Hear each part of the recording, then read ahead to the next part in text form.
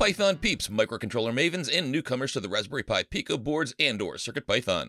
I'm Professor John Gallagher. I'm a university professor teaching physical computing, a class accessible to students new to programming and engineering, and in this lesson we'll quickly learn to set up a Raspberry Pi Pico W, or Pico, to work with a fabulous CircuitPython language. We'll install CircuitPython on the board, set up the library files we'll need for the rest of the course, and we'll install Mu, which will allow us to write CircuitPython programs. I use CircuitPython because, although it's very easy to set up and use, it's also very powerful, wildly cross-platform, running on hundreds of boards, very well maintained, and super well supported by the online community.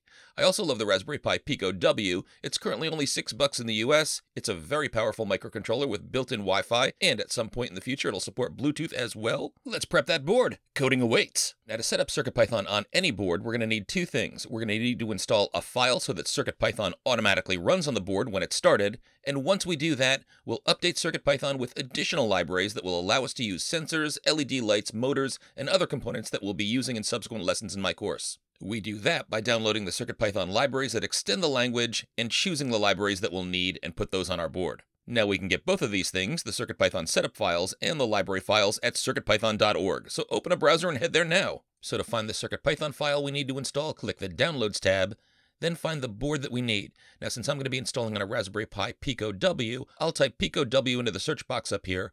All these boards have Pico W in their name or the name of the firm behind them, but I want this one, Pico W by Raspberry Pi. Now, these files are different, so if you're working with a plain Raspberry Pi Pico, not the wireless Pico W, make sure to search for that board. Now, my browser says this is a beta version. That's what I'm using at the time that I'm recording this lesson. It's quite possible that you have a later version number here, or even that the current version is no longer in beta, and that's great. That means that an upgrade has been released, so use whichever version shows up first here. Now, to put CircuitPython on our board, we need this .uf2 file, so click Download UF2 now. My browser is configured to ask me where to save this. I'm going to save mine to the desktop. Yours might save to the Downloads folder, but do remember the version number. See how it's version 8 here? That's going to be important when we're downloading our library file, so make sure you remember the version number. We'll need that to choose the right libraries. Now, while we have our browser open, let's also download the library files that we need.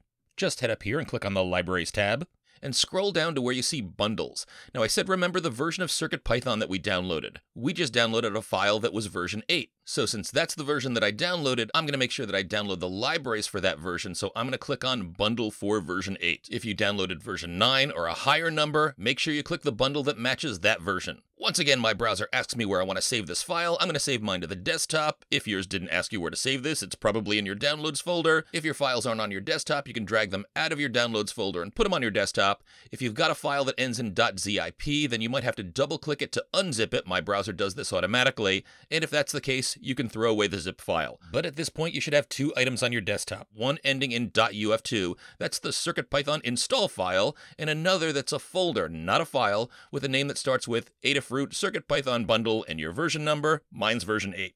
So now let's install CircuitPython on our Pico board. We do this once to set up the board, and we'll also do it if we ever upgrade the version of CircuitPython, so if we upgrade from a beta version to a release version, or say from version 8 to version 9.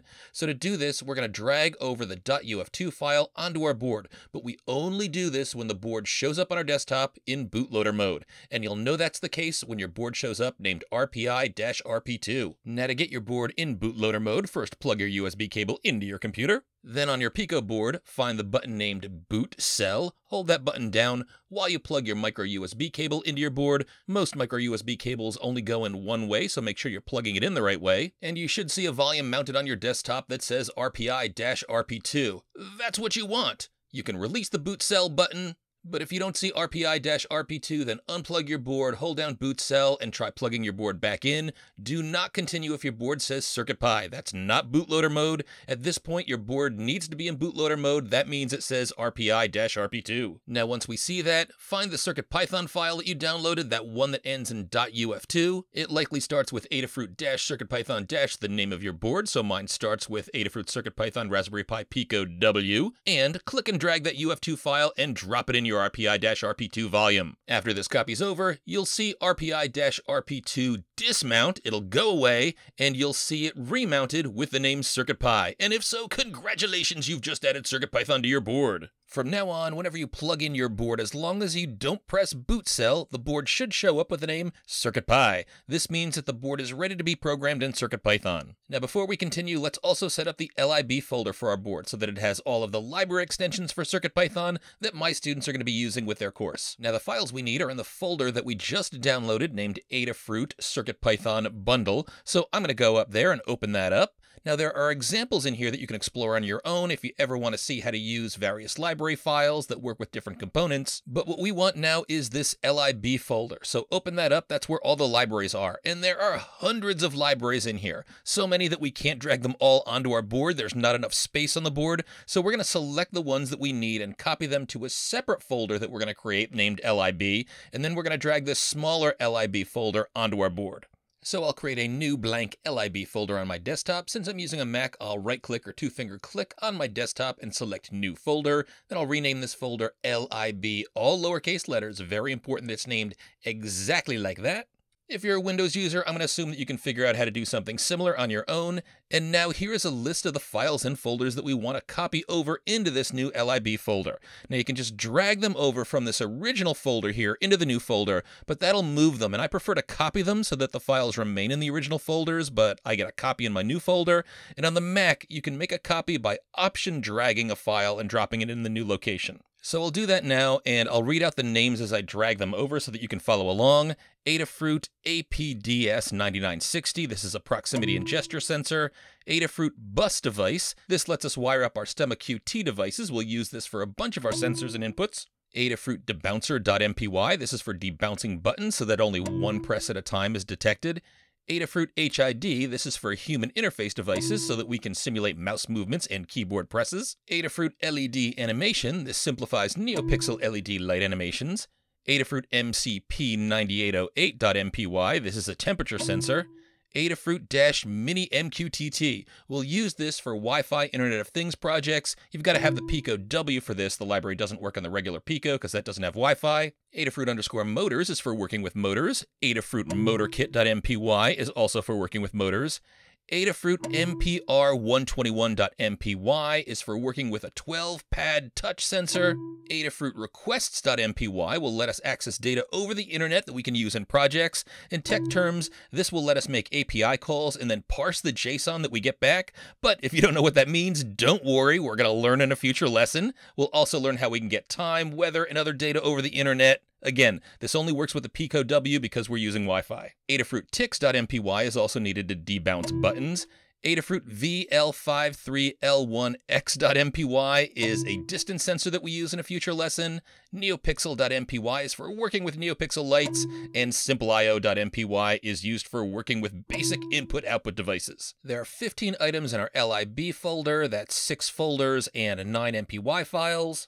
And now that we've got all of the libraries that we'll need for our Pico W lessons in this new lib folder, let's drag the new lib folder over into our CircuitPy board. You may be asked if you want to replace the existing lib folder in there. If so, go ahead and replace it. And once that's done, congratulations, we've updated the lib folder so that we have the appropriate libraries for our version of CircuitPython, and we can continue with more lessons. Now, if you ever upgrade CircuitPython to a new version number, then you'll also download a new set of library folders and copy over the library files and folders that you need, but until then, you shouldn't need to copy over these files unless for some reason your board gets wiped out. Now, I like to keep a backup of these setup files on my computer, so what I'm going to do is I'm going to create a new folder called Pico W Setup. You can save this wherever you want. It's a good idea to have these on hand in case you need to quickly reinstall files, or you want to set up a new board for another project. Now, very rarely, but it does happen, I've seen boards get flaky and erase files that were on them. So if you've got things handy, you can just copy over your UF2 file when you're in bootloader mode, that RPI-RP2,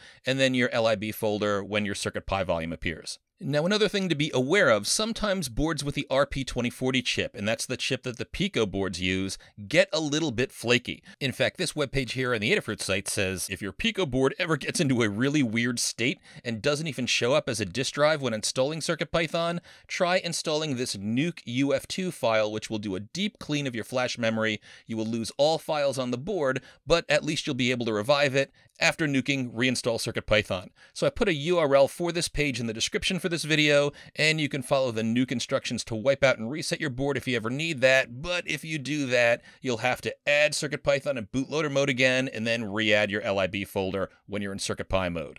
Now, my students are at this point in their course where they've already been working with the Mu editor, they've already got it installed, but if you're new to CircuitPython and you haven't installed the Mu editor, here are the instructions on how to get that free Mu CircuitPython editing software on your computer. So let's get Mu. We'll open up a browser, go to the unusual URL codewith.mu, there's no .com in there, click download. Since I have a Mac, I'm going to click download under the Mac option. Your browser may save your file to the downloads folder. My browser asks me where I want to save. I'll select the desktop. Then you can minimize your browser, double-click the DMG file, agree to the terms of service. We see some files being installed. You'll see a Mu icon on my desktop, but I'm going to ignore that icon. Then use this install window to drag the Mu editor icon into the applications folder. That'll copy Mu into the applications folder.